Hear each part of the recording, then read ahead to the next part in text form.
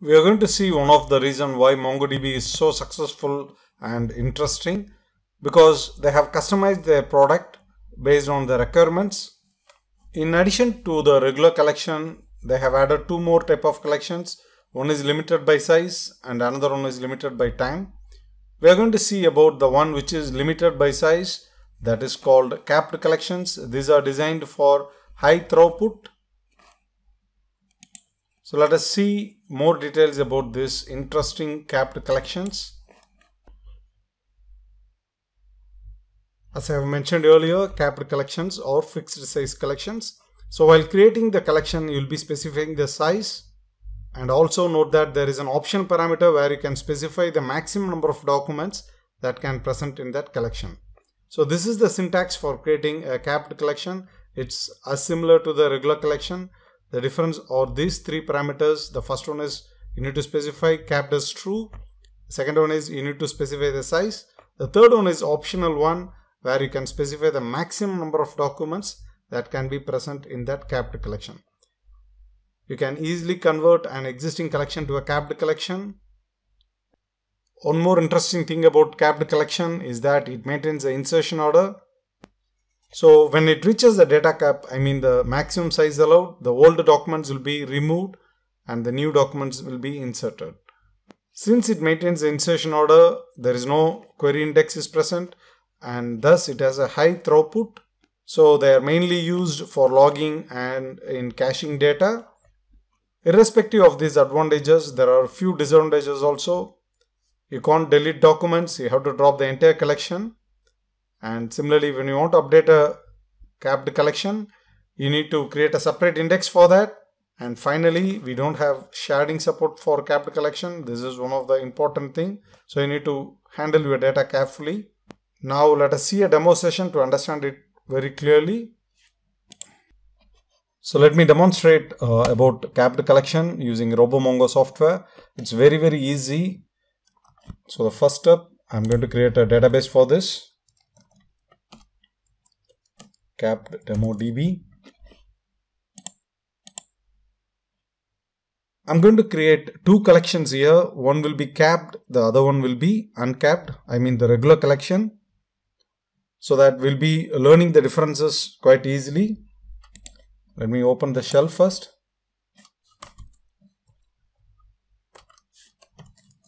Create a regular collection. That's easy. You know that a db dot create collection, and just you need to give the name of the collection. This is a regular collection. I just named as regular. Successfully created. The second one is going to be the capped collection. It's capped. The only difference is the arguments we are going to pass in the option field. Syntax is this. You need to specify capped as true. Size you need to specify, and optionally you can specify the maximum number of documents. So the first thing is capped is true. Second one.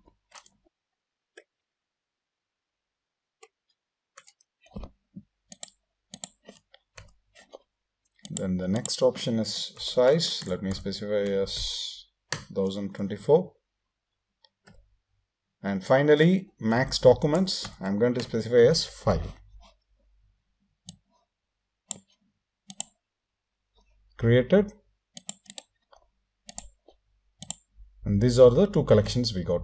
Now I'm going to populate values into these collections using a simple for loop. The documents are going to be very simple. So for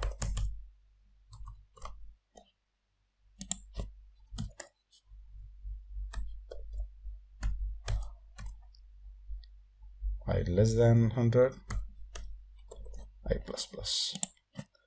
Here I'm going to insert it. Collection name is capped dot insert. The document format is going to be simple so that understanding will be easier. A name is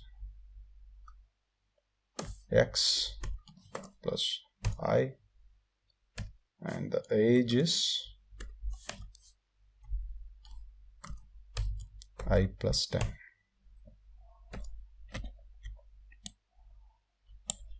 On executing, oops, I missed a brace here. Let me execute it again. So we got records inserted. Let me do the same with the non-capped one. That's a regular collection.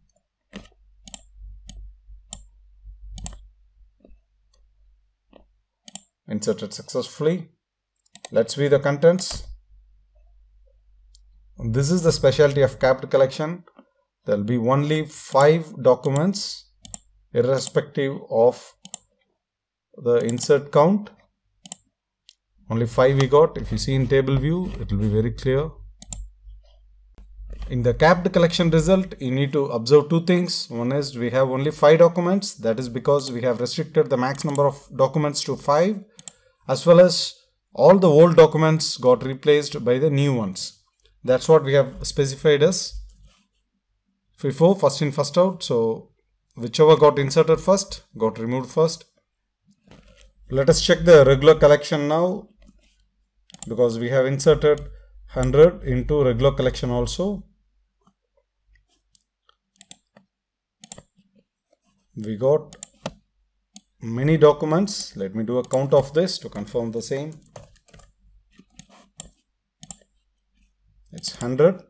We inserted 100, we got 100.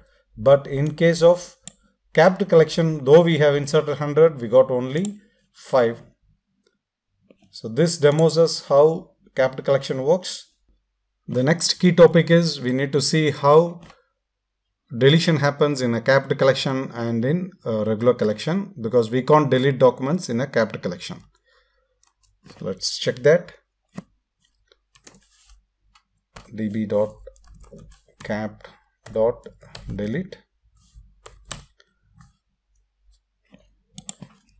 I'm going to take the name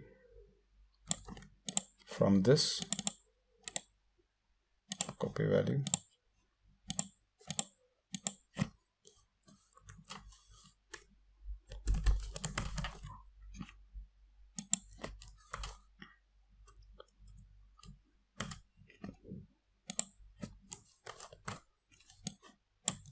And similarly, let me make a find command after that to check the same.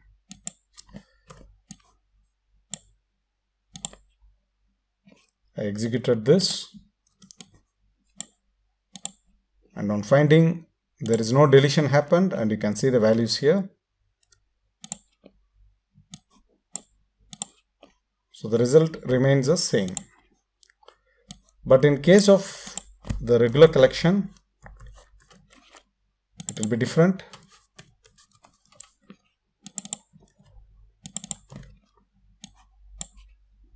First, let me select that.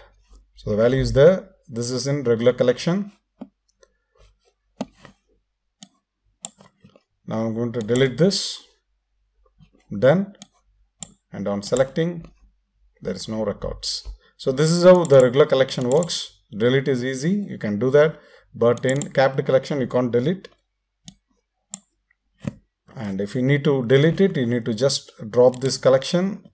So this is one of the main difference between capped collection and the regular collection.